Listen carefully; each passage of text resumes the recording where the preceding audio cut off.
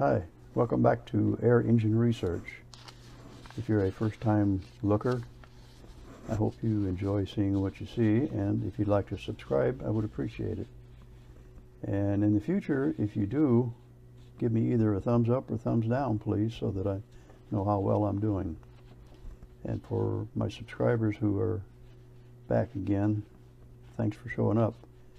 Today I'm going to be talking about an engine I made in 2011. It was a two-ring, four-cylinder rather, with push-pull valves on it that I had a lot of trouble with leaking, and I didn't really like that, so that caused some problems. This was the ring that I used and welded another ring just like it, kind of offset so that it would form an oval, and that way it would work with being able to push and pull it. And as I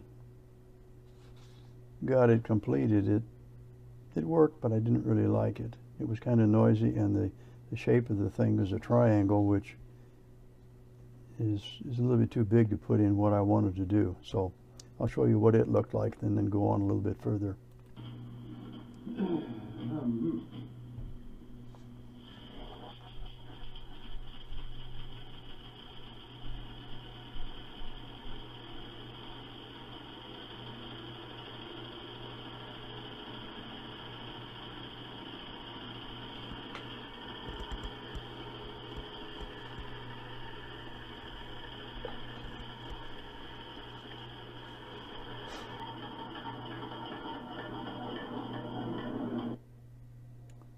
Although it had good speed and I think quite a bit of power, I didn't like the valves.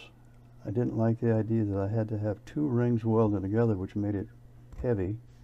And also I wanted to try making a frame that would be much smaller to put into a vehicle. So my next idea then was to take the ring and cut it in half and weld a piece in and make it into an oval with just using one ring, which I ended up doing.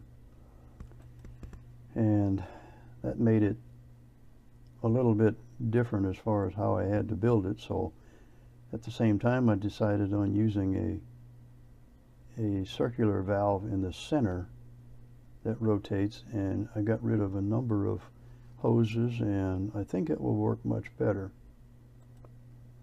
It did, but again, I had problems with leaks, so I had to work on that, and this is what it sounded like. Okay, over the past week or so, I've been working on the valve assembly right here, trying to make it more compact and more easily assembled and disassembled if I need to work on something. So I think I've got that pretty well done. And I've also included an upper and lower seal in there now so that the air doesn't leak around the valve.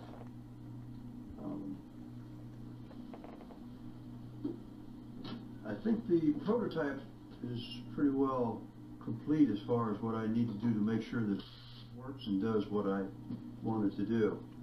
Next thing I'll work on will be the air tank and an assembly for adding air to whatever vehicle I'm going to try to put it in. But it works pretty fair so far.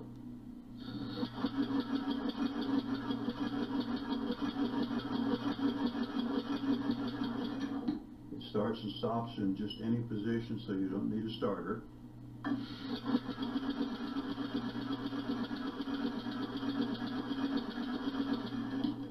Running at probably 110 psi, and it's pretty responsive in starting and stopping. I don't know what the torque will be yet, but it will have a fair amount of torque, I'm sure.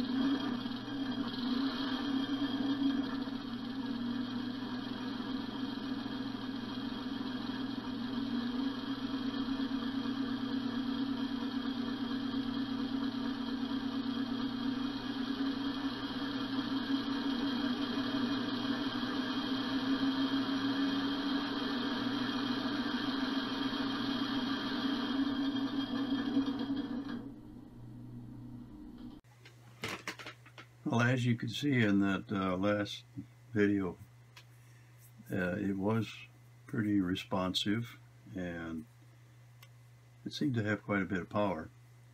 And also, with all the complicated pieces on it, it certainly didn't meet the desire, or I should say requirements, that I want to make it as simple as possible and with as few moving parts as possible. So I was not satisfied with that, and I've been thinking it over, and I've come up with another design that is going to use the oval, but it will have many fewer parts. It's going to have 3 cylinders, and the valve is going to be incorporated into the cylinder, so there'll be less parts there. And it'll have a rotator in the center, which will push and release the air intake valve, and the other part that moves will just be the ring. So there's actually only going to be 1, 2, 3, 4, 5 moving parts, basically. The ring and the 3 cylinders with a rotator. Then there'll be 3 pistons that'll move in and out, and the valve stem, which will move in and out. But that's all basically in the cylinder base itself.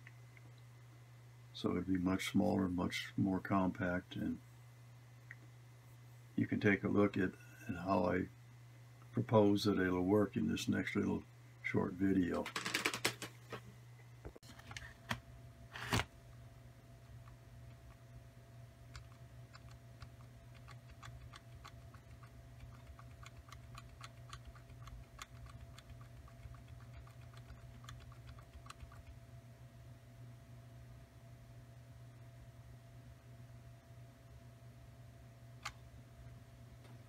So the simulator shows you how the air engine is supposed to work. And if all goes well, there will only be 7 moving parts. It'll be the oval ring and the rotator will be combined. And it'll have 3 pistons that move in and out. And it'll have 3 valve stems that move in and out, that are pushed by the rotator. So I've started putting some of the things together. I have the base, and I have the oval ring mounted, and I have one of the valves mounted on top of a prototype cylinder, and one prototype piston made that I can kind of show you how that'll work with the oval ring in this next little short video. Right now it sounds pretty noisy, but I think that's kind of because of the pistons are loose in the cylinders, and well, it'll make some noise no matter what, but we'll see how that goes when the thing is further along the line.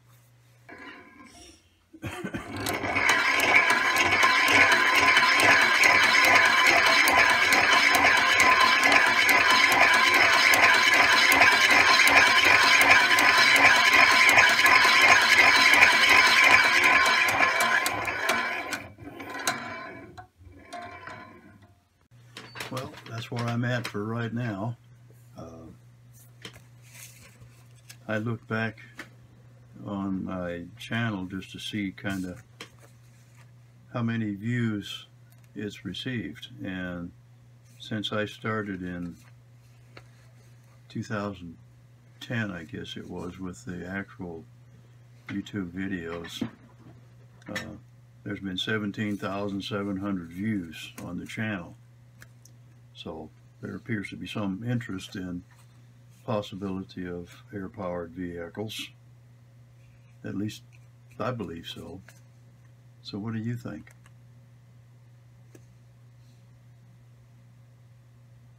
So until next time, think about it, and thanks again for checking in.